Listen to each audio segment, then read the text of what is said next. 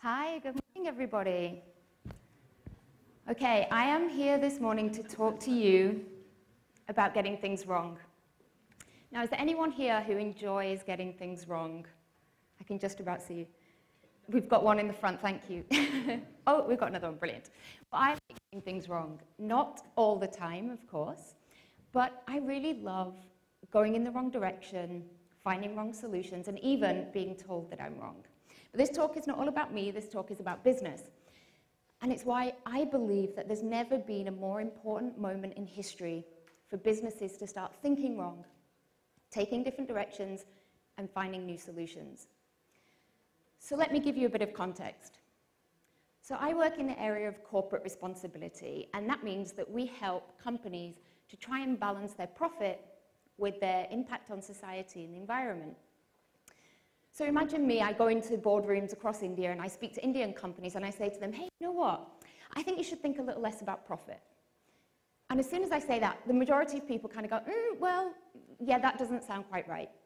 So for me to even work in this line of business, for me to work in corporate responsibility, I have to really accept from the beginning that a lot of people think what I'm saying is wrong.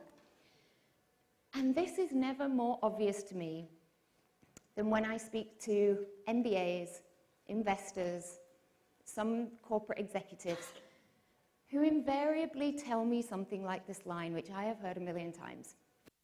This is from Milton Friedman, a very famous economist, and he said, the one and only social responsibility of business is to increase its profits. So okay, I get that. So what he's saying is, if a business does what it does really, really well and makes money, then everything else is going to take care of itself, right? Okay. But what's interesting is this has been what people have been saying since the 1970s. Milton Friedman said this in the 70s. Now, I know none of you can remember, maybe a couple of people can remember the 70s, but most of you can't. I can't, it's even before my time. It's a really long time ago.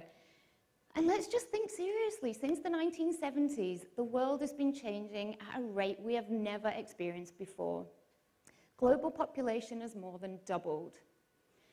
We have so much technology in our hands that we couldn't have even envisaged in the 1970s, in the palm of our hands. And what that means is that all these issues that seem very far away in that time, that you would read in the newspaper or National Geographic, we are talking about them all the time. Things like the refugee crisis, like Black Lives Matter, like poverty, all these issues are now in our hands, and what that technology is also enabling us to do is have everyday revolutions, cross borders, all over the world. So we're able to connect, we're able to sign petitions about Delhi's pollution, we're even able to campaign about Maggie, we're all able to get involved with the Syrian refugees, with garment workers in Bangladesh. Experts from the UN think that the biggest threat to human life on the planet right now is not terrorism, it's not war, it's not disease, but it's climate change. We didn't even have the phrase climate change back then.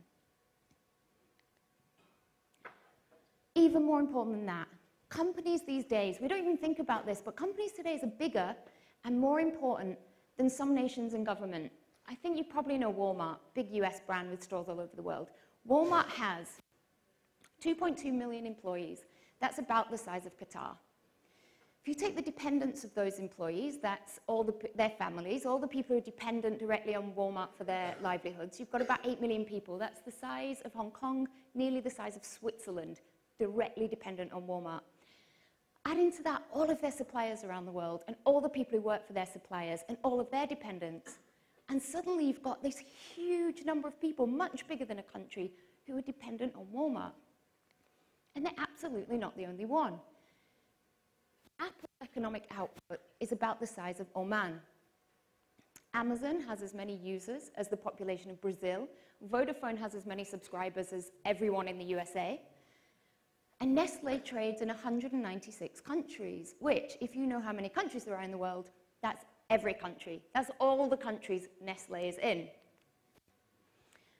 So I think about this, and I think about the world that we live in, and I think about how important these companies are, and then I think about this statement that their only responsibility is to increase their profits. And I go, that is crazy. That doesn't make sense to me anymore. And the longer that companies believe that this is the correct way to behave, the more they are jeopardizing all of our futures every single day. So if this is being considered the correct way to do business, I think it's about time we start to get things wrong. I think we need to start differently, I think differently, and start finding solutions that start to balance out the needs of the world with the needs of business. And the great news for companies is that you don't have to choose between profit, society, and environment. You can prioritize all three at the same time. It's called the triple bottom line. So what I'm going to show you very quickly is a few examples of how that's absolutely possible. So don't shake your heads yet. This is Unilever. This is Paul Polman. Paul Polman is the CEO of Unilever globally. On his very first day in the job, he declared that Unilever was no longer going to post quarterly profit statements. Now, if you know, businesses post quarterly profit statements to keep their shareholders happy, and one of the biggest jobs of a CEO is to keep shareholders happy.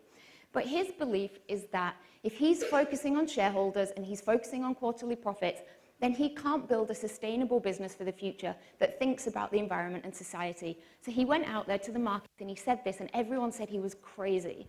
They said, that's a terrible decision, that's wrong, you can't do it. And do you know what happened? Much nothing. Nothing went wrong, nothing crashed. They continued to post great results. Their 2015 results were ahead of the market, and actually their share price stabilized. So by going completely against the grain, by kind of just thinking wrong and saying, you know what, I'm going to try something different, he's managed not only to make the company more financially resilient, but he's also made it one of the most sustainable and responsible companies in the world. This is Shahi Exports. This is someone I've worked with for many years. They're an amazing company, and they like to think wrong every now and again as well. So they are a garment exporter, India's largest ready-made garment exporter, and they sell clothes to retailers all over the world. Now, in this business, if you know anything about manufacturing, one of the most important things that you need to be aware of is keeping your costs as low as possible.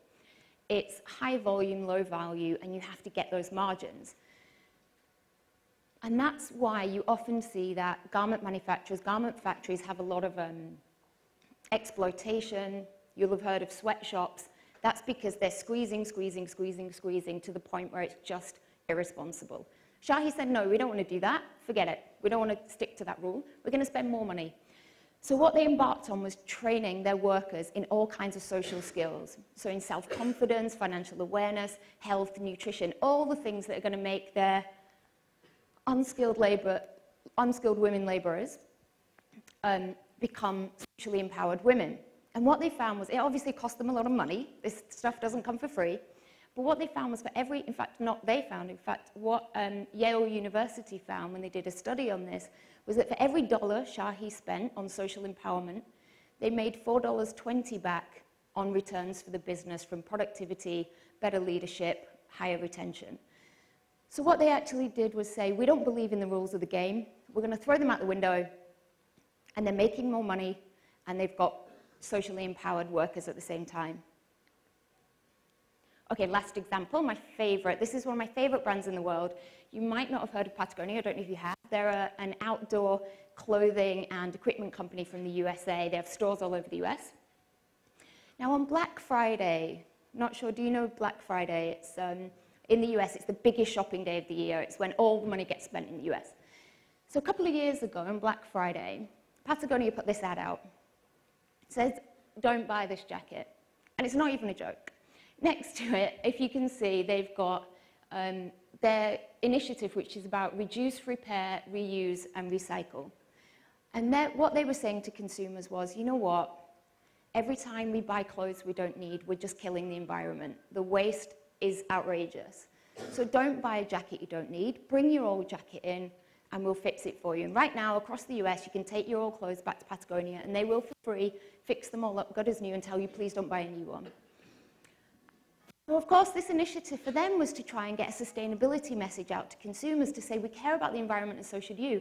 The result on their business was that in the same year, the 12 months following this advert, their revenues went up by almost a third. So not quite what they were aiming for, but another example of how any marketing person would not be very happy to see this ad come across their desk. It just sounds wrong. But sometimes by going wrong, by taking a risk, by feeling some some new directions out, you can realize the ambition of balancing your profit, society, and environment. And that's kind of what I want to leave you with today, that I believe that this is possible. I believe that there are companies out there who are able to do this, and more importantly, the companies that are not able to think like this, to go wrong, to think differently, are going to increasingly find themselves left behind by more resilient, more adaptable, and more contemporary business models. So you guys, you're about to go out into the world, and I've been on campus since yesterday. I've had the pleasure of meeting some of your amazing fellow students. You guys are capable of anything. You're going to be the leaders of this country, and that means you're going to be the leaders of the world. And when you go out there, believe me, there are going to be a lot of people who tell you the correct way to do things. They're going to tell you, no, this is how we've always done it. These are the rules of the game. This is how business works. And what I want you to do is have the strength to question everything. There will be people who tell you that your ideas about the world, that your ideas about how we need to think about society and the environment are wrong. And that's the moment I want you to throw convention out the window and go for it. Just go for it. Think about wrong ideas. I want you to fall in love with the possibility of getting things wrong, because if we think we know what's right, if we think we know the correct way to do things, we'll just keep doing it the same way, because that's how we've always done it. If we start being unafraid of trying new things and getting things wrong, then I really believe that you guys, taking this with you, will be the generation that changes our world forever and for the better. Thank you.